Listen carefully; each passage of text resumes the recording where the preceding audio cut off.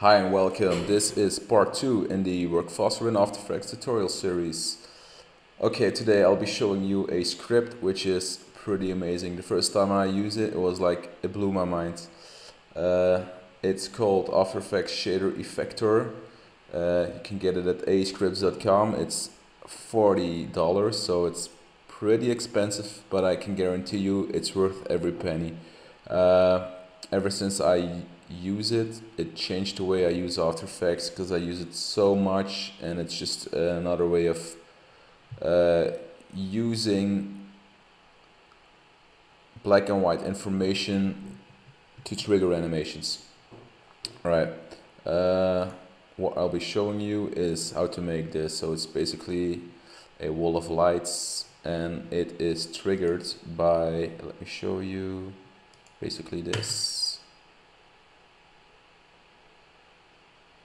Pretty cool. So let's get started. First I'll have to make a animation of a light bulb which is going on and off.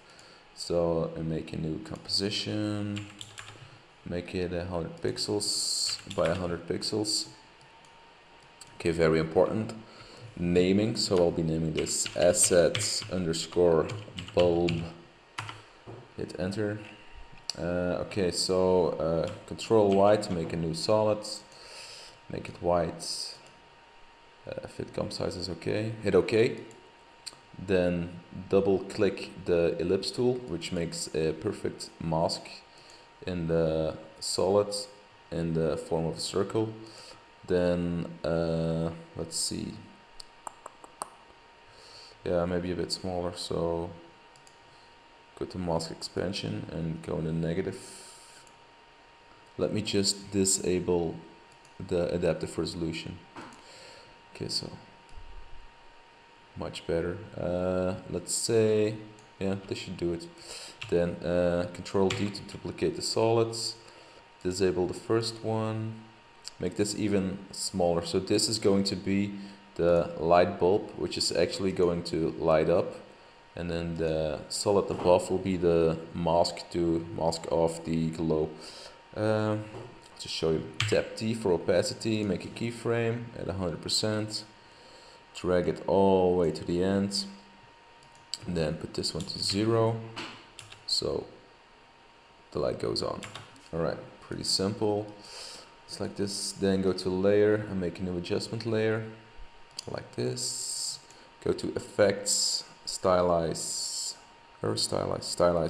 glow. Alright, and we'll be stacking these glows to simulate a light going on. So the first glow should be really small, like a glow radius of maybe 5. Then click the effect, Control D for duplicate, make this one a bit better, so maybe 15. Nah, less, 10. Then Control D to duplicate again, 20, Control T to duplicate again, 30, Control D to duplicate again, maybe this time 50. Alright, then make the top layer visible again, put the blending mode to stencil Luma, and now we should have the animation of a light bulb going on. Now I see that because of the glow, the light is pretty on at, like, it's fully lit at second 2. And then we have like 12 seconds of nothing. Well, first off, let me just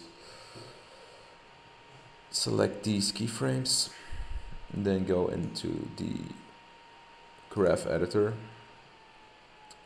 tap the opacity, select the keyframes, then hit F9 to ease in, ease out. Now the first ease is pretty good, but the last one should be exponential. Put it in the opposite way, so like this. Now the glow should be more even.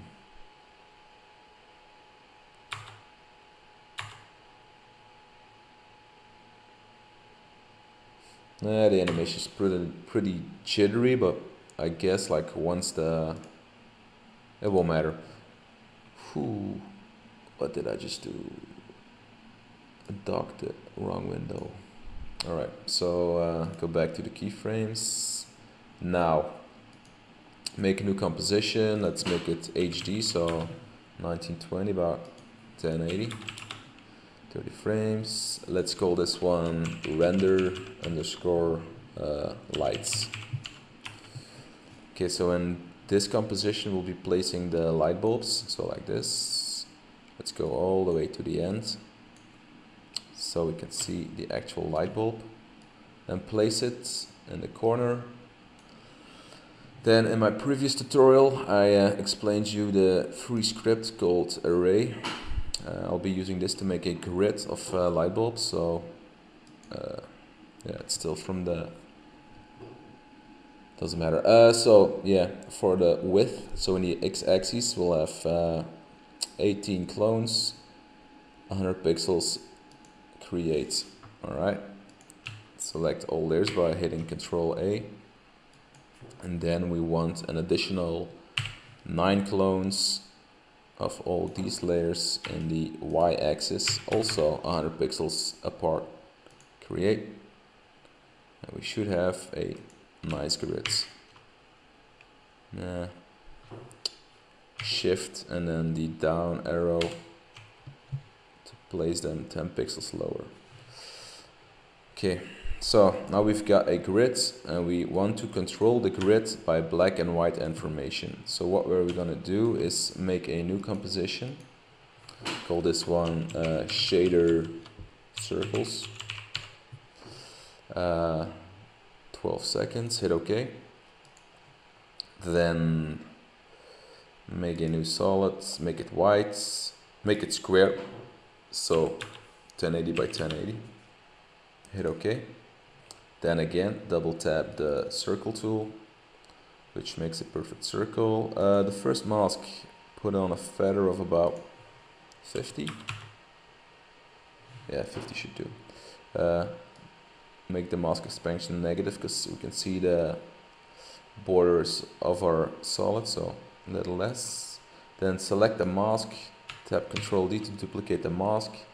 Put the mode to subtract, so the mask subtracts from the other mask, and then make it more negative, like this, and then amplify the mask feather, so we have more feather. I'm using the feather because of the shader looks at black and white information, so when it's fully white, the layer will be fully lit. When it's 50% gray, the layer will be at second 6, and when it's black it will be at second 0, so it will be out. Alright, so now for the animation of the circles, tap Ask for Scale, put a keyframe at 0, then at second 2, scale it out like something like this, and then maybe fade them out because the animation. So tap T for opacity, make a keyframe, and then fade it out. Control Shift D to split the layer, hit delete to delete. Then we want this animation to loop, so we've got 12 seconds. We're going to offset each layer 1 second, so we'll need 13 layers. So Control D 30 times, 30 layers, 13 layers. Control A, keyframe assistant, sequence layers, overlap of 1 second. Then offset these 1 second to the front, and now it should loop perfectly. So if I hit home for the beginning frame and then end for the end frame, a perfect loop. Tap numpad 0 for a RAM preview. Looking good. Alright, now for the magic. Import the shader composition into the render composition and watch the magic. So the After Effects shader, pretty basic, so quick explanation. Select the, oh wait, very important. If I tap this logo, we'll see the alpha information. because we're going to use black and white information, it's important that we have a black background. Make it comp size all the way down. Much better. Alright, now for the magic, I can just disable this layer. But select it, go to After Effects Shader Effector, hit this logo for the selected layer to become the layer to sample from. Voila. We want the luma to be the trigger. We want the lowest value, so the black value should be 0 seconds. The high value should be 12 seconds because our animation is 12 seconds. The property to manipulate should be time, and then we can hit play. Oh, my fault. Select the layers you want to affect the expression or the script, then hit play.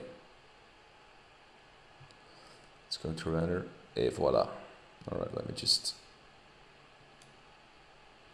zoom out and deselect. Hit numpad 0 for a preview. Magic.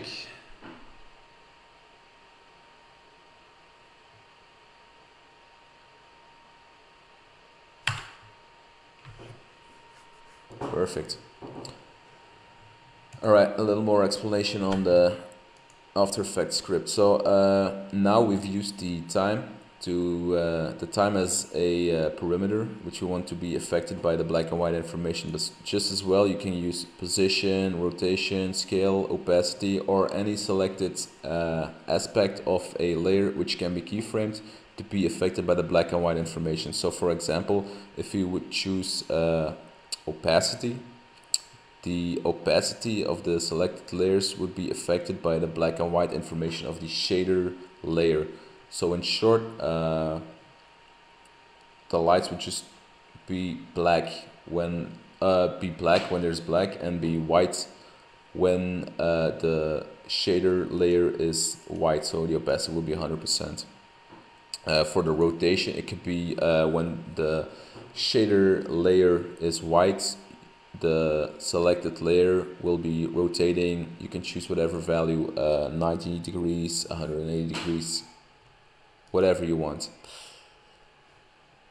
Okay, now for the last part, I'll just show you how to pimp this image a bit. So I'm going to make a new adjustment layer like this.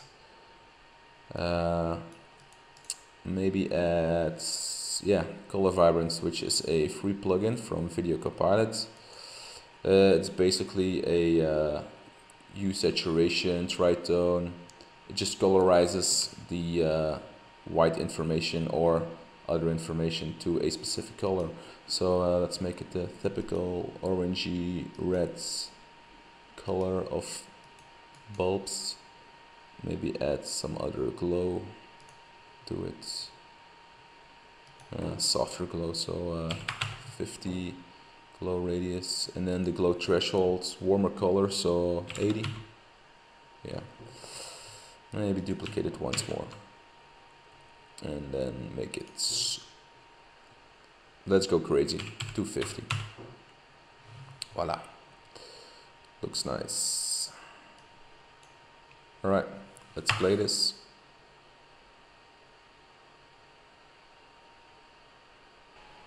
Alright, that was it. Thanks for watching.